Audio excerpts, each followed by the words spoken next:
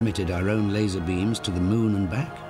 If we can do it, Wertheimer believes that E.T. can do it even better.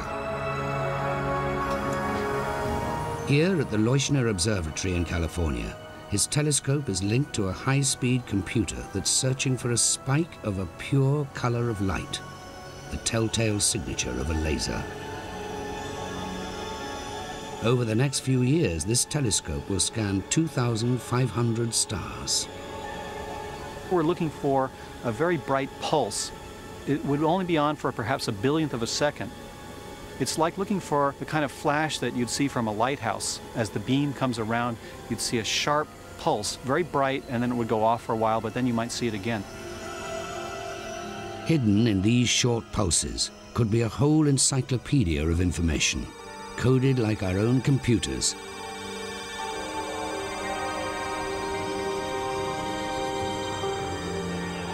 If they send us a signal intentionally, it's likely that they will make it easy for us to understand that message. It will have language lessons, lots of pictures, vocabulary lessons, and then they would send us a huge amount of information, all their music, their poetry, their literature, their science, their medicine. That would be an amazing feat. It's an opinion that may be naive.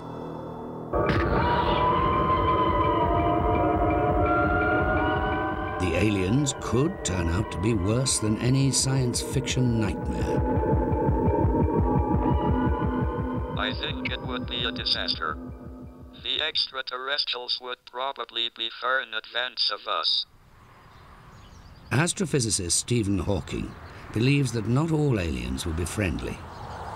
We should take heed of past experiences on Earth.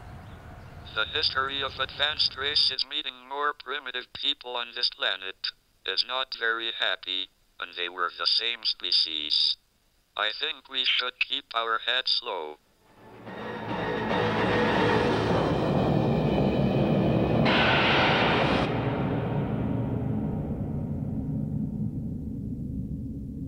I don't think that other civilizations are going to come and eat us. There are not that many raw materials on Earth. There are much bigger planets. And also, I suspect that advanced civilizations are not killing each other the way we are.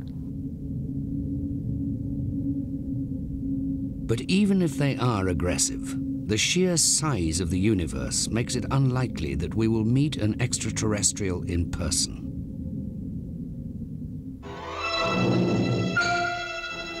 Imagine yourself as one of the crew of this faster-than-light spaceship of the future. Hollywood and science fiction try to convince us that it's easy to travel to the stars faster than the speed of light.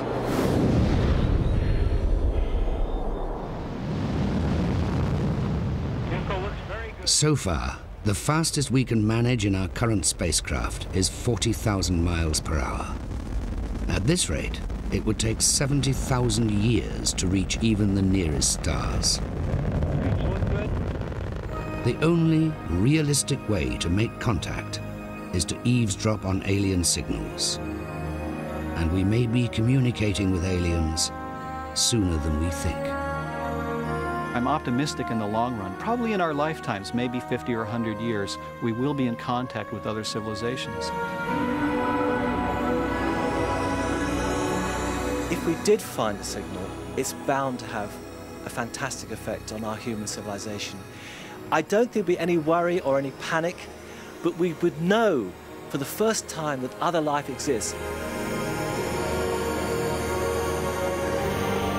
We may find out that we are just one of many civilizations in the universe.